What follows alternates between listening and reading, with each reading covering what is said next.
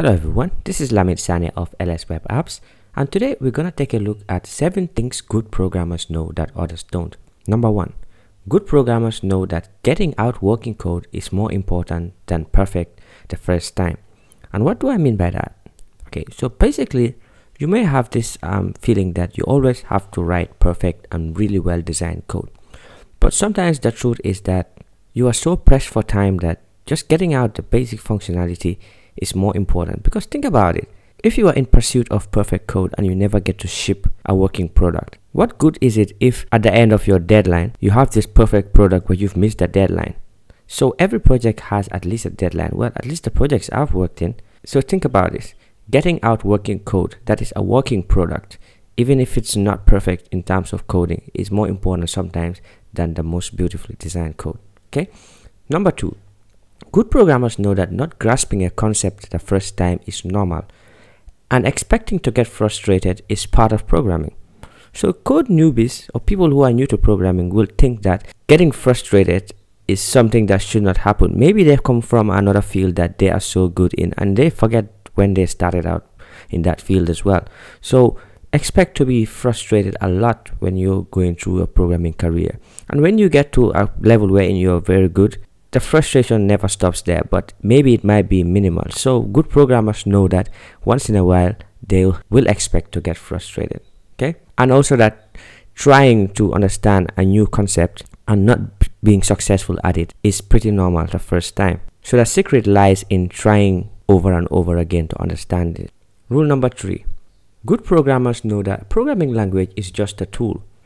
The most important thing to understand is the general concept of programming and problem solving, which are more important. Okay, so as you've gone through several languages, you will know that many of these languages have many things in common, and you will start to realize that understanding how to solve problems in general, how to break down problems, is much more important than understanding a language on its own.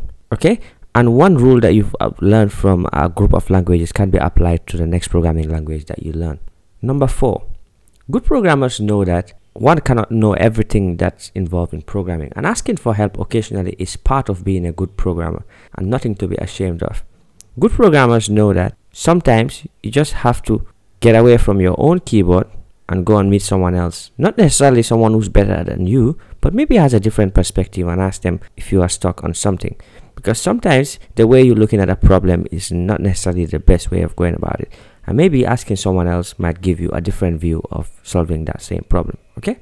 Number 5, good programmers know that getting your hand dirty is the only way to get better at programming. There are no shortcuts. You have to put in the hours. Okay, this one you will not realize it, but only time will tell. So the more you progress along your career, the more you realize that you're getting better at things, and not necessarily because you're intelligent or anything like that. I give you credit because if you are doing programming, you have at least some level of intelligence. So kudos to you.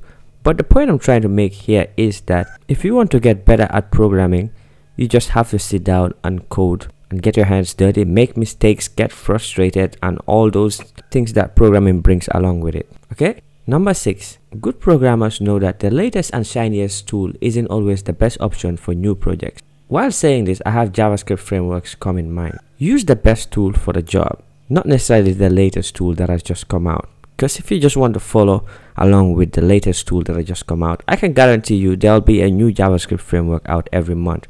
So are you going to keep changing JavaScript frameworks for your current project, or are you just going to stick to one and get the job done?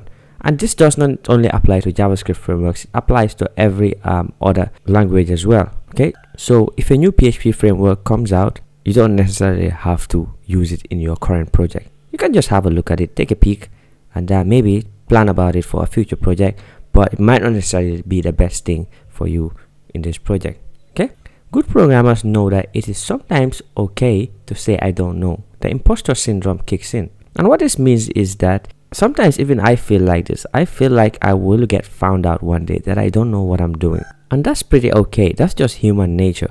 Maybe you're seeing someone post some really cool code project on Twitter, and you think to yourself, wow, I've never made anything so cool as this. But the thing that you don't realize is that that person as well, probably once in their career, has had the same feeling that they might get found out or that they don't know enough. So it is pretty normal to say I don't know. Maybe not every time, but once in a while, if you don't know, just be honest about it.